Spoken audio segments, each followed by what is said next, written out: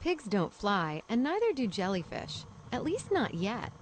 But fluid dynamics researchers at NYU think the jellyfish is the ideal model for future aerial robots.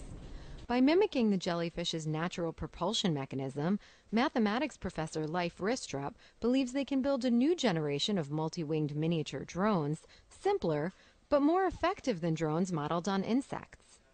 Insects are basically only able to keep upright in the air because they have special sensors that tell them sort of when they're getting knocked around by an air current and how to compensate with different wing motions in order to keep upright.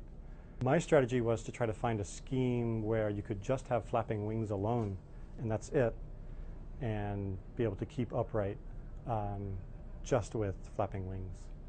So it's sort of a simpler scheme. That this scheme involving jellyfish-like motions sort of ends up working well for that was a complete surprise, and we wouldn't have been able to predict it. Ristroph says a future jellyfish drone would be ideally suited to aerial surveillance or environmental monitoring. The prototype comprises 4 flapping wings that work in unison to keep the robot stable in gusts of wind.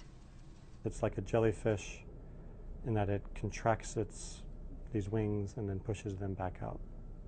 Of course, the difference is our prototype has 4 distinct wings, and a jellyfish would have a continuous sort of surface that it pulls in and opens back up. And of course, ours is in air.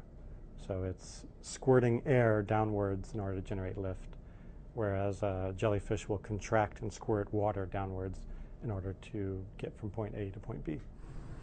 The research is still in its early stages, and Ristroph says there are many adjustments to be made.